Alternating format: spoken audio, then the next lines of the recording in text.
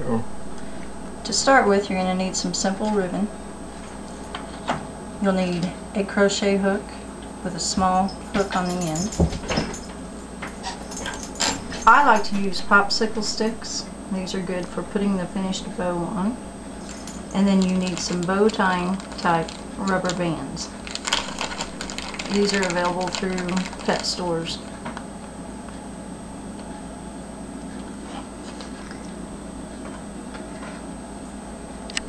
Taking a ruler, you want to measure off about 7.5.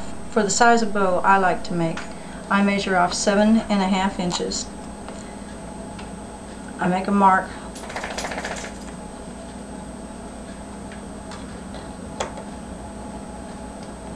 Then taking the ribbon, it makes a nicer finished bow if you cut it at an angle. So I lay my ribbon at my mark, and then I just cut each end at an angle.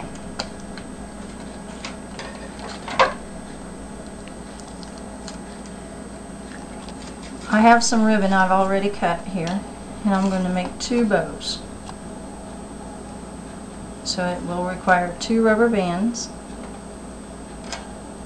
my hook, and my popsicle stick. You take the ribbon and you cross it over and get your tails about the same length.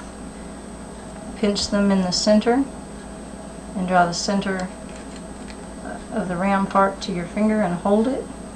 I place the rubber band in the very center. Run the crochet hook through the rubber band, sliding it behind the bow. Then I pull the rubber band from the front across the hook and hook it onto the corner. Kind of pull some of the tension out of it. Pull your hook through so you've made a loop in your rubber band. And you just slide your popsicle hook in there, or your popsicle stick in there. Now you kind of want to fluff your bow. Just kind of pull that rubber band tight. And you can decorate these with most anything. These are just some small pony beads. There's a gold one. Here's a fluorescent pink. I think I'm going to use the gold one. I think the black, a little black pom-pom would look nice on this one.